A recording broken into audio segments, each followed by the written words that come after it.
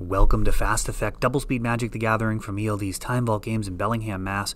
Here we are jumping right in here with Connor on Sneak and Show versus Pyle Souza on Hogaak. Pyle often playing control lists, adept at tuning them for the meta, taking advantage of the strongest answers available, and there's been no shortage of them. Instead now playing a deck that is almost entirely threat-based, not a ton of answers. Connor firing off a Brainstorm prior to having a fetch land on board, so he's actually ended up with one of those cards from Brainstorm also preordaining. So perhaps that means his hand was very close to where it needs to be, or he just thinks he has to play it pretty quickly. He's able to Spell Pierce a Careful Study, and Hogaak feels many turns behind at this point. We're on turn 3 and now just casting an Altar of Dementia with no bodies to go along with it.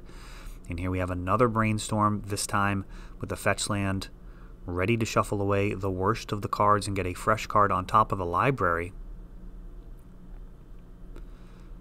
Connor has the necessary, and City of Traders in hand, Lotus Petal, he's got it all here.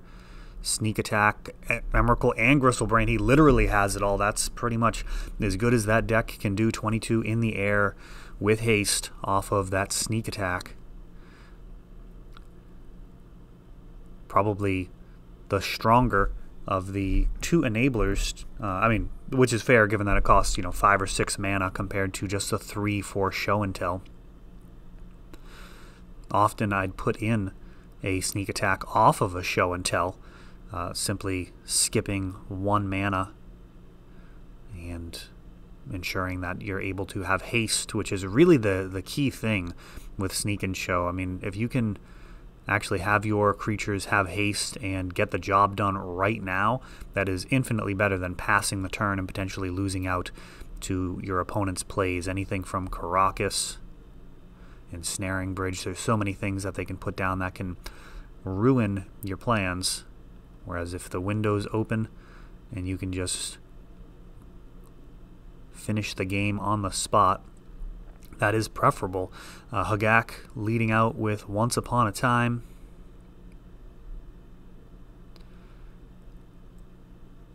And a Stitcher Supplier is a heck of a way to start this story. No, but actually going for Careful Study.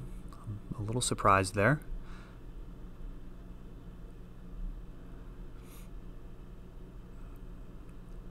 Drawing 2, discarding Hogaak and a land.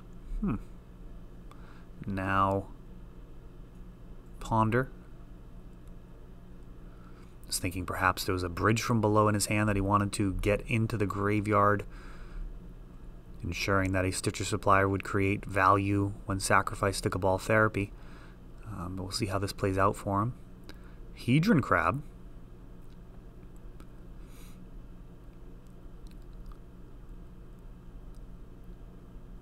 And that draws a Force of Will, possibly for the best there. So Hedron Crab feels like the type of card that has like that long-term problem to it. And here we see a Sneak Attack grab by Thoughtseize.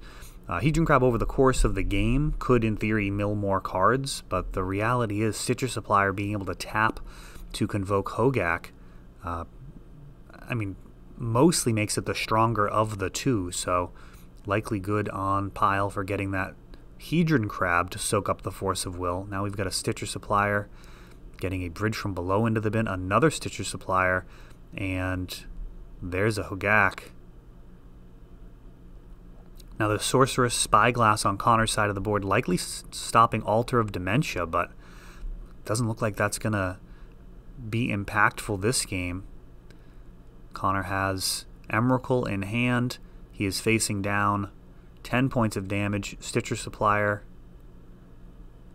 and now a Cabal Therapy. That's going to be able to grab whatever he wants here. We've got the Sneak Attack.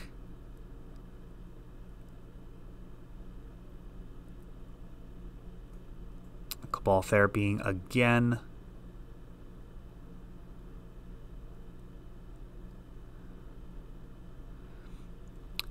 And that zombie token, a little late.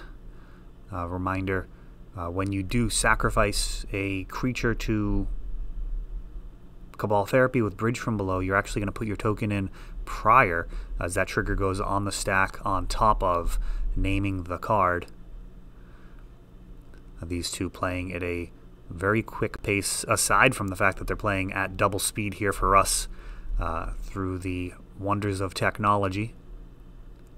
But if you are at a larger event, you do want to make sure that you put that token in prior, as otherwise you have missed your opportunity. And coming down to Game 3, so Sneak and Show Game 1 had everything it could ask for, and Hogaak really stumbled. That game, the discard from Pyle's deck was able to keep Connor off of anything useful there, hitting multiple sneak attacks. And we'll see what happens here, Game 3. One of the more popular Sneak and Show variants here in our local meta is Eureka Tell, actually dropping the sneak attacks for a couple of Eurekas, focusing much more on Omniscience.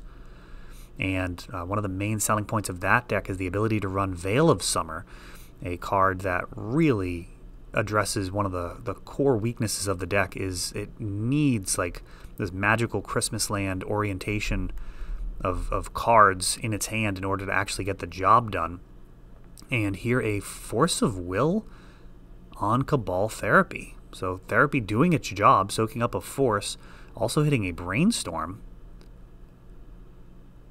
Does Connor just have like the absolute nut draw here? Are we going to see a Show and Tell? No, just a Ponder. Ponder into Lotus Petal. And now a Stitcher Supplier, which is going to be able to take a crack at Connor's hand. Vengevine in the graveyard. One creature cast. Sacrificing Therapy.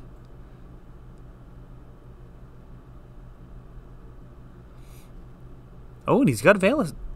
Alright, that is shocking. He's got Veil of Summer in the deck. Didn't need to use the Lotus Petal for it, which feels a little bad. And now a Carrion Feeder, getting us a Vengevine swinging in. Ooh, and he's got the Show and Tell, so that Veil of Summer did its job. Hogaak comes in for Pyle.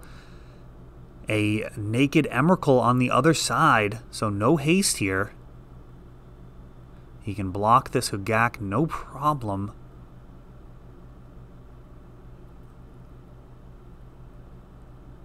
Very interesting game state here. Getting some Bridge from Belows into the graveyard could be the most important way to rebuild.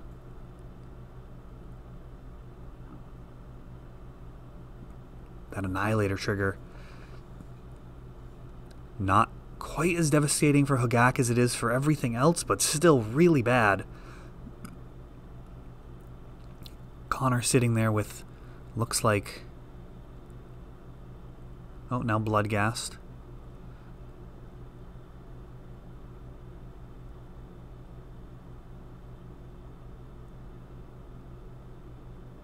I believe he's at 17 life.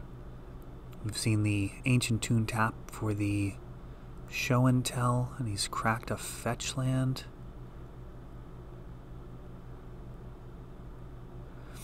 Sending. Getting a single zombie token. And now he's able to get back Hogaak.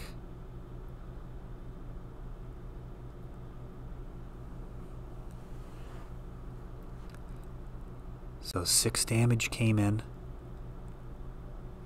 And Emrakul can swing, but that's actually not going to be enough. Look at that. So even with Emrakul able to swing and Annihilator 6 on the other side of the board, the crackback proves to be lethal for Connor. Wow.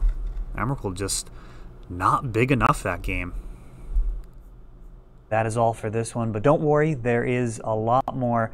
You can check out our older videos, and we're always putting out new videos from ELD's Time Vault Games in Bellingham, Massachusetts. If you want to help the channel, of course, you can like, subscribe, share, tap that notification bell so you can know the next time our new videos come out. Thanks for watching.